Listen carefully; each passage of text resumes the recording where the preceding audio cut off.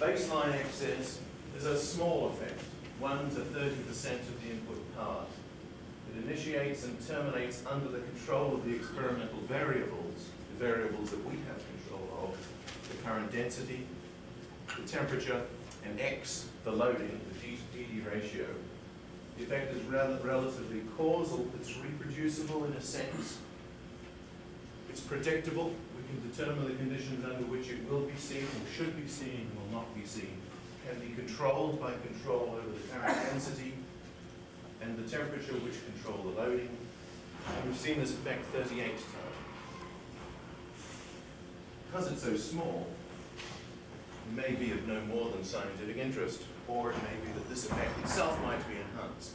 The important feature of the baseline observation is it continues for very long periods of time and apparently only terminates when we choose, either deliberately or by the experimental clumsiness, to terminate the observation. So the power will stay in excess for periods of time.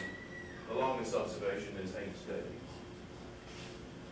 Heat bursts, these are large effects, greater than 300% of the input power. They appear to initiate spontaneously. Clearly they don't initiate spontaneously, they themselves must be causal. We don't know what the parameters are that initiate these heat bursts. They are relatively insensitive to current density, unlike the baseline excess, and may even survive small amounts of anodic charge, that is stripping, reduction of the deuterium to palladium ratio by electrochemical means. May or may not appear in conjunction with the baseline observation.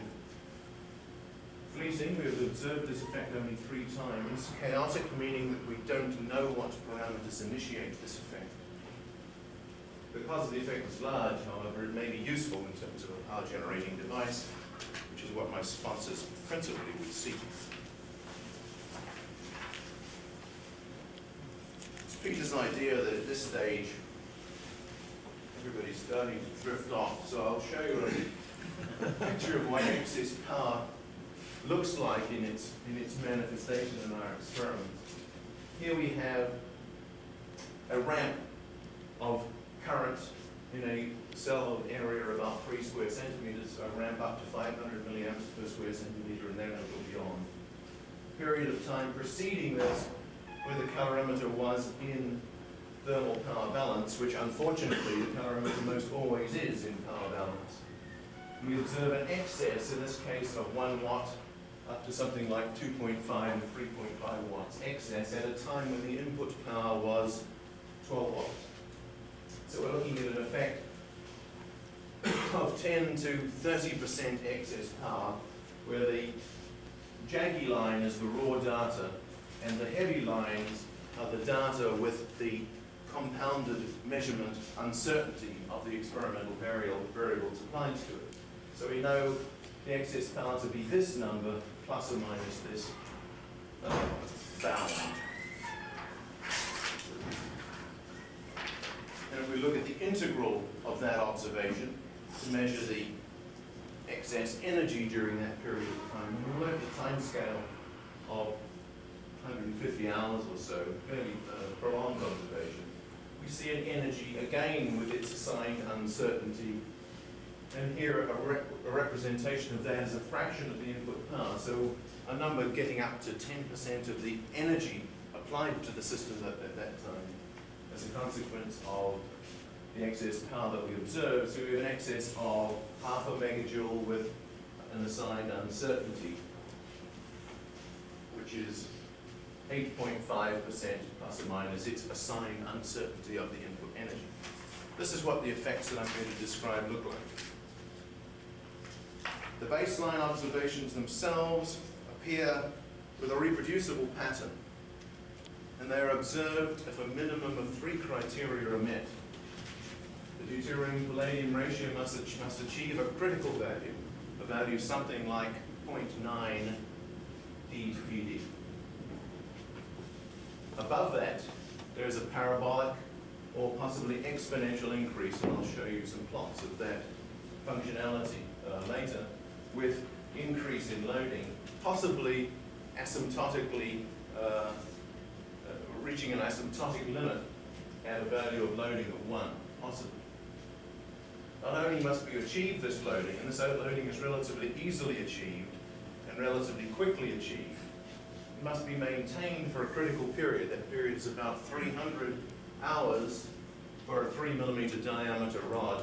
It's less for foil. But the important feature here is that that critical period is longer than the diffusional time constant of hydrogen and its isotopes in palladium. It's of the order of the diffusional time constant of other light elements, such as lithium in the palladium, but it is not a feature of the diffusion of hydrogen in the lattice.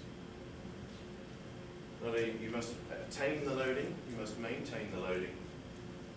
You also must have a certain current density, and the critical value in our experiments is about 200 milliamps per square centimeter. So you can turn the effect on and off by going above and below this current threshold. This is not a very well-defined threshold. It tends to reduce in value with increasing exposure of a particular electrode. It is not my purpose to talk about our nuclear measurements. We did monitor online neutron gamma rays, did some experiments looking for X-rays, things that are relatively easy to do and not looking at low-level detection. All we can say is that these nuclear products, energetic nuclear products, are not present, quantitatively correlated with the excess power. We auto-radiograph our electrodes after exposure to look for any evidence of low-energy ionizing radiation. In one experiment, we did have some possible evidence, some exposure of the film. I'm not going to talk about that any further. We've done probably 500 determinations of tritium in our experiments. In no instance have we ever seen tritium enhancement. The search for helium as a possible product or isotopic shifts, all I can say is that we have searched for these, and in none of the experiments have we seen strong evidence of isotopic shifts or helium production, and in none of the experiments that we have performed have we produced enough energy in the volume and mass of materials that are present that we would expect to have been able to observe these as products of nuclear reactions. This is a controversial subject. Controversial, and its controversy varies from place to place. The reason for this controversy, it seems to me, is that we're dealing with two belief systems. We have a belief system based upon hope. People hope that cold fusion is a reality, is an answer to the world's energy needs. It's a perfectly legitimate belief and a reasonable hope. There's a belief system based upon experience, the experience obtained of nuclear processes in plasmas. Nothing that I want to say today addresses this argument between two belief systems. I only hope to present experimental evidence, facts that we can handle and to deal with. I don't believe the controversy will ever be resolved as long as we continue this debate above the line in terms of two different belief systems. One must do experiments, one must determine results with facts and debate the facts. Facts, unfortunately, are known, as always, with certain associated errors, certain uncertainties, and I'll go through a little bit our error analyses, just so that you can get the feel that we understand what we're doing and are handling the errors in a reasonable way. But I'm most interested in presenting the results and not in presenting an error analysis. The sources of uncertainties in these experiments can be loosely categorized into three groups. There's a measurement uncertainty, the uncertainty of each individual measurement in terms of the calibration accuracy. One of the things that's difficult about these experiments is that we're doing single sample experiments. In the presence of excess power, we make a measurement, the experiment moved on, we make another experiment, each measurement is a single sample. We cannot repeatedly measure the same observation in order to get a statistical understanding of the uncertainties of that measurement.